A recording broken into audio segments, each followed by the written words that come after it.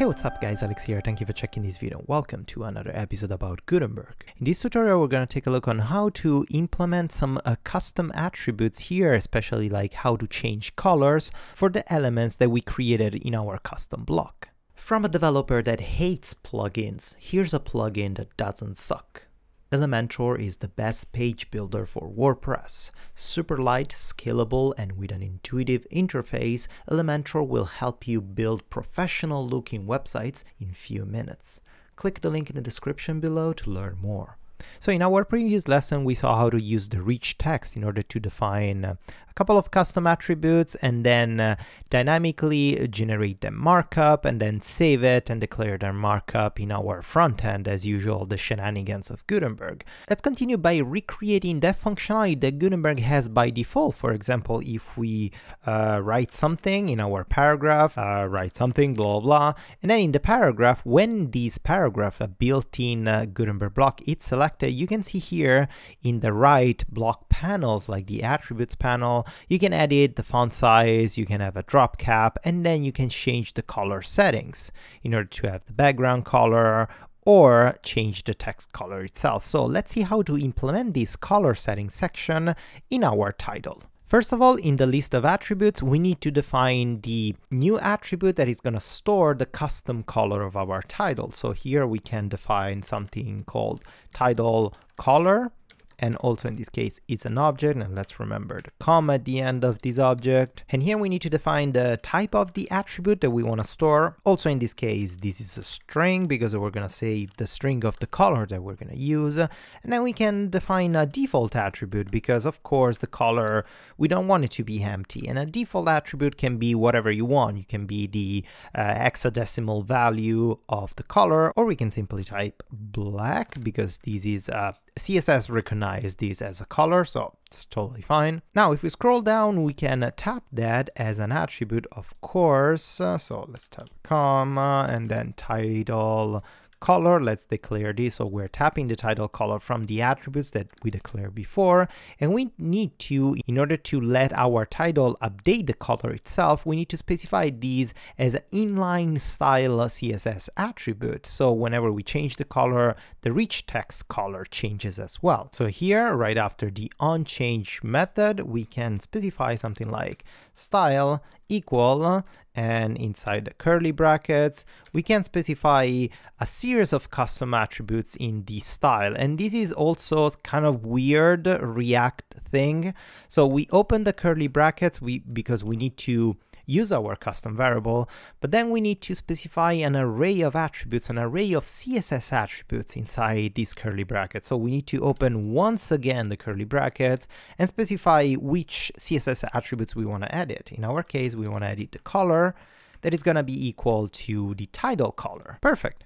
Now that we did that though, this doesn't actually implement any customization, so it's not going to magically make the color panel to the right appear whenever we select our H2 tag. We need to actually do it manually. We need to implement it manually in order to implement these and hook it up to our title color value. So in order to do that, we need to use a lot of built-in markup of Gutenberg, and this is going to be kind of overwhelming. So first of all, we need to import a lot of attributes from the WP editor in the same way we did from the rich text. So let's go here and let's start writing something in line here. So we can define from the rich text here. After the rich text, we need to import also the inspector control. That's actually the control panel to the right, and we need to use this markup element in order to tap that section and print whatever we want in that section.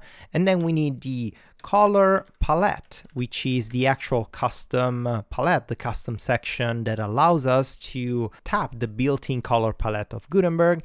And then we need to specify another constant variable that is not part of the WP editor, but is part of the WP components, that it's called the panel body, which is that drop-down thing that we open and close, like this one. This is a panel body, and in order to use it, in order to have this built-in functionality, we need to import it from the wp.components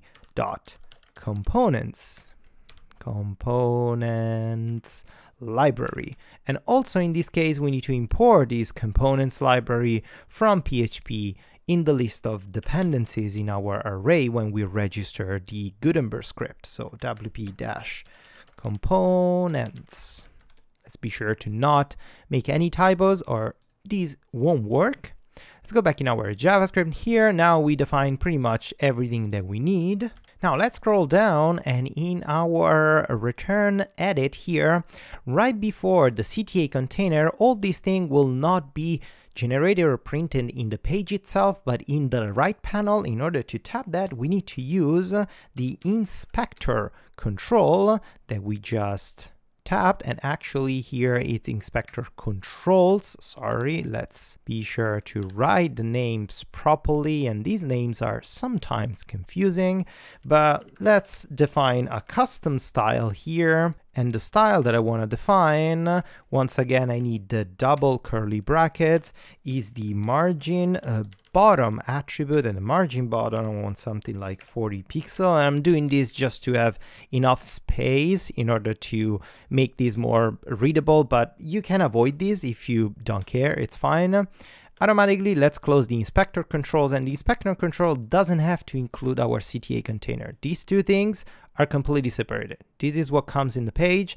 This is what comes in the right panel. Inside here, we need to define a panel body element. So let's open our markup panel body, and we can give it a title, and the title has to come as a value and a string. So we need to open the curly brackets and define the string with single quotes. I know this is super confusing, but whatever. So let's call this font color settings, or whatever you want. Like you can use title color, body color, just define the name as you want. Here, let's close the panel body tags, and inside here we can finally define our section with the title and the color palette that is gonna affect the actual title color. So first of all, let's define a paragraph tag, and inside here we can use a strong tag and define a select a title color or something like that. And this is totally my thing. Like that's how I like to do it, in order to kind of like simulate the same style of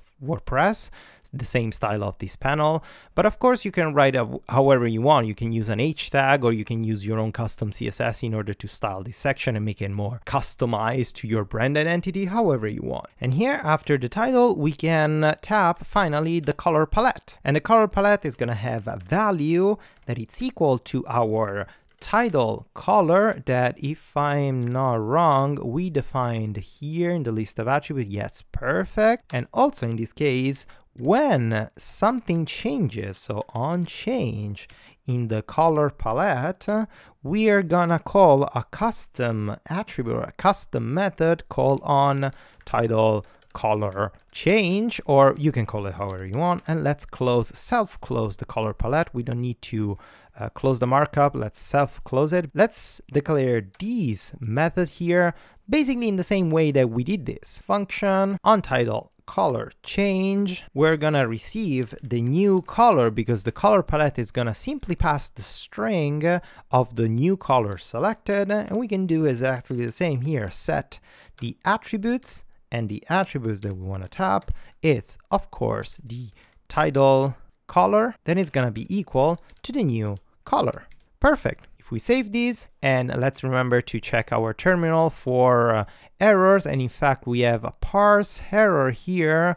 Where is happening? The div CTA container. Oh, sorry, I forgot. We need a comma here because this is a completely different container, and we are using the curly brackets to specify a list of basically an array, or like we're returning an object of multiple lines. So this is the first line with our inspector control. This is the second line, so we need a comma.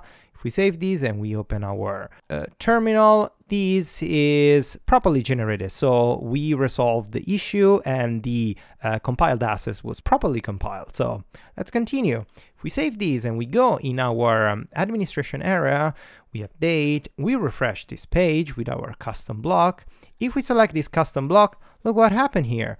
Automatically, because we specify the inspector element, we have our font color setting with the title that we specify, our panel body like we did, and we're using the color palette, so automatically we have all the built-in functionality of Gutenberg. And look what happened when I change these, the title changes accordingly. That's perfect. If we update this and we refresh in the administration area, this is, remember, it's recognized, so we properly saved our method, our set attribute method works.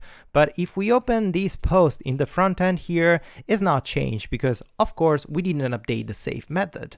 So if we go back in our code editor and we scroll down in the save, we need to do basically exactly the same. We need to tap the title color variable and specify it after the body. And then here in our h2 title, we can simply write style that is going to be equal to, once again, double curly brackets color. It's equal to title color. Let's go back in our backend here. Let's update something. Let's update this. Let's refresh. The usual problem, because we changed our save block, so this doesn't match. And let's just delete this thing because it's easier. Update. Let's refresh this page. Let's create a new block, call to action, title, and description, whatever. And then the title, I want it to be red. Then update. Perfect. Let's refresh this page. Everything is good, still editable, it works. If we go in the front end, let's refresh. Look at that. We have the title with the color and the description. So everything is customizable. We saw how to use the custom color palette sidebar panel of Gutenberg, and we saw how to use it in the front end accordingly. So why don't you do exactly the same, but for the body?